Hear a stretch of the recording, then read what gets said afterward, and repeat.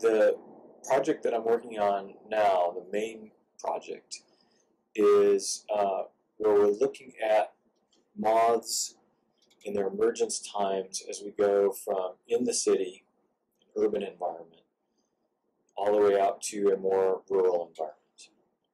And there are several questions that you can look at.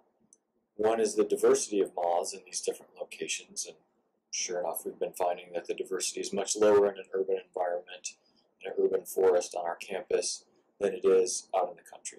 But the main question that we've been focusing on recently is trying to see whether, first of all, is it warmer in Birmingham than it is in an outlying area, which is consistent with this idea of an urban heat island. And secondly, does that urban heat island, if it exists, affect the phenology or the flight times of moths?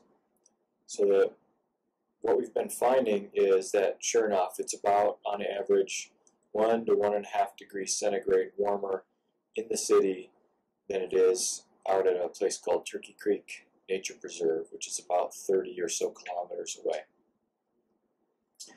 So we've got an intermediate site at Ruffner Mountain Nature Preserve, another forested area. And at that intermediate site, the temperatures are about intermediate. It's kind of on the edge of the city of Birmingham. And most of this difference is because of nighttime temperatures. So what happens with heat islands is that in the daytime the temperatures are about the same because most of the temperature, the ambient temperature, is driven by incident solar radiation, so the sunlight is coming in. But what happens at night is these cities have been absorbing this sunlight and this intense radiation all day long.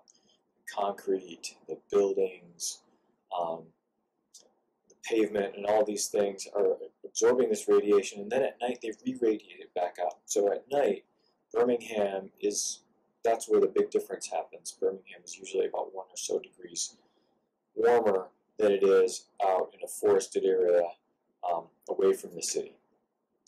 So what that's done to the moths is, we've been doing this project for about 3 years.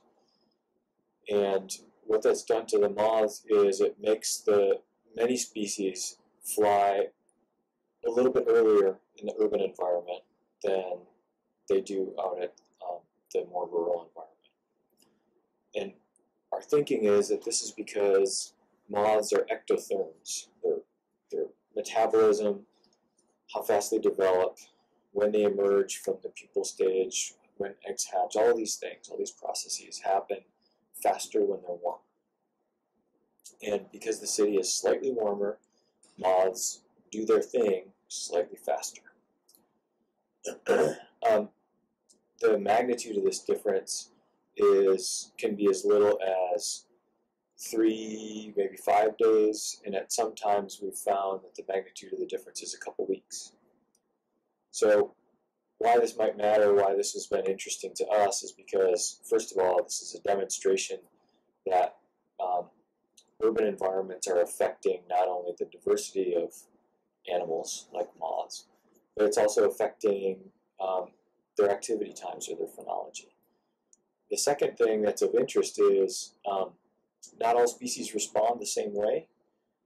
And the reason why that's interesting is because that about 1 to 1.5 degree temperature difference between the city and out in the country corresponds to one of the low estimates for how much the predictions are for how much the temperature is going to change globally in about the next 80 or so years.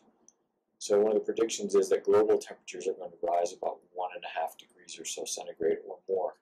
And so what we're able to do in comparing at the city out to the country is mimicking some of the temperature changes that are predicted to happen over the next 80 or so years.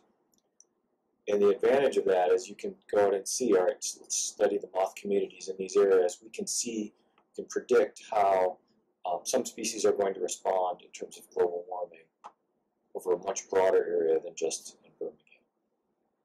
So that's the second thing of interest. And the third thing is, because moths do so many different things in habitats, that if the phenology or the timing of when they're active is shifted a little bit, then this might have some ecological implications for how they interact with other species. So let me give you an example. Many moths, people don't really know that much about moths as pollinators, but many moths are likely to be pollinators, so they're going to come and visit a plant.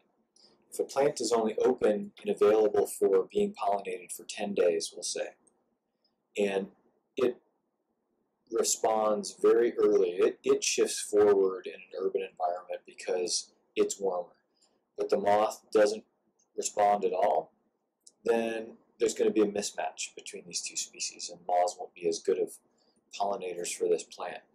If the plant shifts forward a little bit, but the moth shifts backwards, which we've seen for some species, it develops more slowly when it's warmer, then that mismatch can be really big. And the moth can actually kind of, if they're already matched up, the plant moves forward a little bit, and the moth moves forward in its phenology a lot more, then again you can get these mismatches. So moths are pollinators, they're as larvae, as caterpillars, they're really important herbivores. They're a massive source of food for nestling birds. One of the estimates is something like 60 to 80% of what fledgling songbirds eat in the springtime is made up of caterpillars. So if they are gone, or if their timing is just off a little bit, and the birds don't respond to temperature, but the caterpillars do, then that could mean a lot less food available to the birds and to the fledglings. They're also really important decomposers. They're food for bats and lots of other species. So their roles in ecosystems are pretty important. And the timing of when they do things for the different stages of their life histories, if that shifts and other parts don't shift the same way or in the same magnitude, then again, these mismatches might end up being important. And that's sort of the next step. We've seen that there are shifts for some species of moths and not for others. So our question is going to be in the future, if these shifts are happening, how are they doing in terms of being good pollinators? Are they still as good of pollinators from the plant's perspective? Do they still get as much out of this interaction in an urban environment as they do in a relatively unaffected environment like out in